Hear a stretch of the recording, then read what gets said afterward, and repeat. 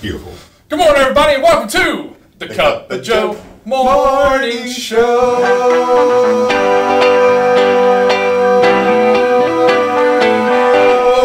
With Graham. That's right, folks. It's the host of the Cup of Joe Morning Show with Graham. I'm your host, Graham Connor, the host of the Cup of Joe Morning Show with Graham. Joe, how's it going, man? I'm doing well. How are you doing? Man, I'm doing fantastic. Folks, we are gathered here this morning, all right, in the Huntsville First United Methodist Historical Room. And a lot of people are wondering, hey, why are y'all in here? Because it's important, it's old, we need to know where we came from. And on top of that, we feel like this is our time to put in our application for the Cup of Joe Morning Show signature picture, which will be dropped right here. Here. Oh, I think here. Oh, here. It'll be right here. TJ, go ahead and drop that graphic right here. But we're going to drop that, okay?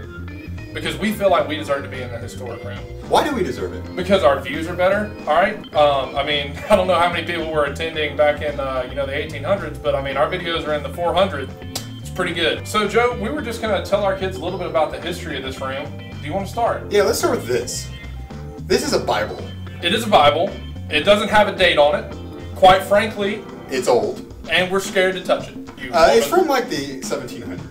We'll just say that. Yeah, we're going to say it's from the 1700s. Speaking of the 1700s, that's probably the birth date of our founding pastor, Thomas Stringful. This guy's life was tough.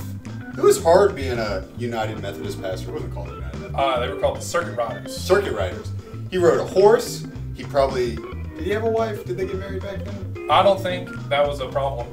But he looks terrifying. And if he would preach the gospel to me, I'd believe it. Absolutely. So that's what we got. We got Thomas. He was our founding father of this church. Absolutely. Coming up next, we have John B. Mafferin. Now, this individual is obviously the first cousin directly related to Abraham Lincoln.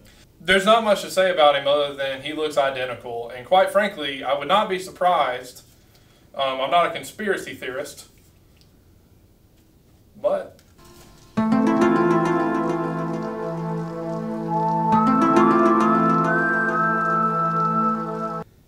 just so you all know, TJ's eating a cinnamon roll right now that he made. Yeah, one of the weirdest things I've ever been in contact with occurred just before we kicked off recording of this episode is TJ brought his dinner up of orange rolls and deviled eggs. Can't say devil in there. Either way, it's the most bizarre thing I've ever heard in my entire life. Who eats that for dinner when you're surrounded by fast food locations? Like TJ's. You're bizarre, man. Coming up third, this one is actually near and dear to my heart. Mr. Reverend Billy York. A lot of people don't know this, but this was my father's mentor in ministry. The fact that his photo is in black and white just shows you how old my dad actually is. Joe, what else you got, man? And we have the most current Methodist pastor that we have on our list, who is on the wall of history.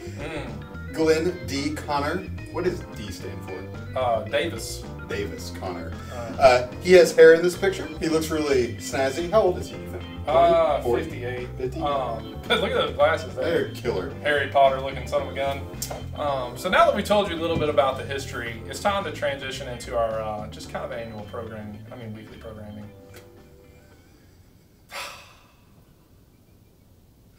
What's the weather like this week, Joe? Beautiful. Are you coming to my kid's birthday party? No. All right, that's helpful.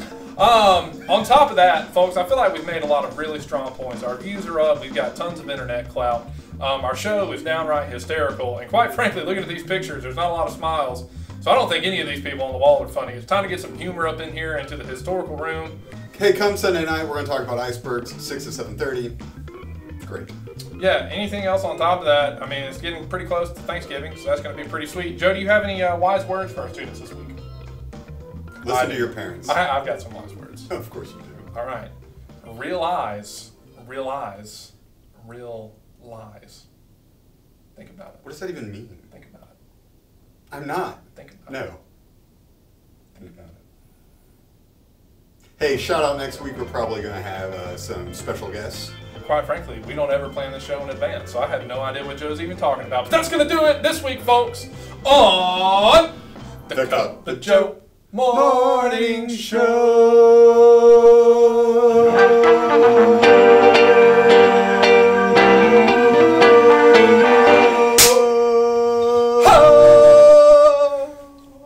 With Graham.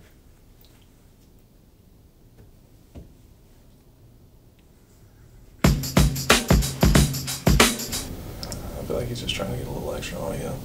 TJ, A little mustard on it. A little conniving, a little devil egg eating son of a gun.